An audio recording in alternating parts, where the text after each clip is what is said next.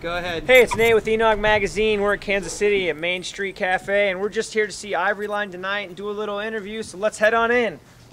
Yeah. Can I get quiet a bit up here, please? Check 1, 2. Check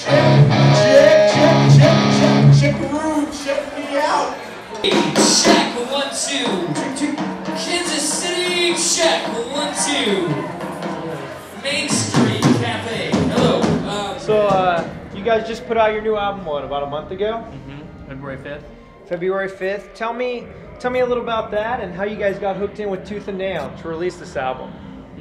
It was a long process. We always kind of felt like we wanted to be on Tooth and Nail, but it didn't really come into any kind of reality until 2006, which is when we played with Joan Zeta in our hometown, and their manager happened to see us and I guess kind of like us, because later he told the label to check out our song Parade on our MySpace, and they did, and then we started talking online and email. For months? Forever. Yeah, a long time. Is it a real long process? Yeah, it was Yeah, really for sure. long. We emailed back and forth for like 4 months, and then they finally came out to a show.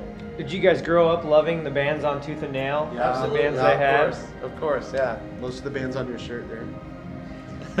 Well, you guys are from Tyler, Texas. It's a small town in Texas, right? Tell me a little bit about growing up there and how you guys met and how the band formed.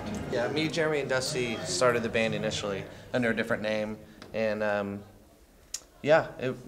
we've been together, I don't know, like That was the summer of 2003. summer 2003. And then we lost yeah. several members, and Wes joined for drums. He was our fourth drummer. Fourth drummer. Wow. Well, tell me about the writing process for this album. Did you write it before you signed with Tooth and Nail or after? Or tell me a little bit about Some that. before, some after. We had a few of the songs before, and then we took off a long time to write. They said to focus on writing, so we were like, great. We've never gotten to do that before, so we were stoked to Yeah, it do was that. different because you have to like write songs for a record instead of writing them to see how they would play live. So it was kind of different to learn the different styles of writing. We pretty It much was awesome. locked ourselves in a little shanty for months. Shantyville. Shantyville we called is it what we called Shantyville. it. Shantyville? Yeah, it was this old house that my dad had, and we just like put carpet on the walls and curtains Rugs up everywhere. and like made this little environment for ourselves, you know, trying to get some A couple of us artistic- lived there for Yeah, Yeah. Really? So Yeah. we lived there, and we just wrote for months, dude. Like We- 3 times a week, about 3 hours each time, and hashed at it for like 7 or 8 months. No, we wrote as a team. Like we Yeah. all write. We all write together. It's not like a solo or dual writing. Like we most all bands. write our own Yeah. parts, and we all write together in practice. So that was the feel of our writing process. We all came together and did it together. That's great to hear that you work together. I hear so many times. It's the awesome. Singer writes and brings it to the band, or the bass player. That's different Yeah. for most bands. It's a That lot you of have fun. time to do that. Yeah, it was a lot of fun. Well, speaking more of Tooth and Nail, you know, I grew up as a Christian listening to the 90s punk rock on Tooth and Nail, and I love that their lyrics were so full of Jesus, and the bands were so open to give interviews saying Jesus is my Lord and Savior, and I thought that was really cool about Tooth and Nail. And I'd love to find out what is your guys' perception of Jesus, and where did you get that from? That's an intense Yeah, question. that is an intense question. What do you think of Jesus? What do you mean by perception?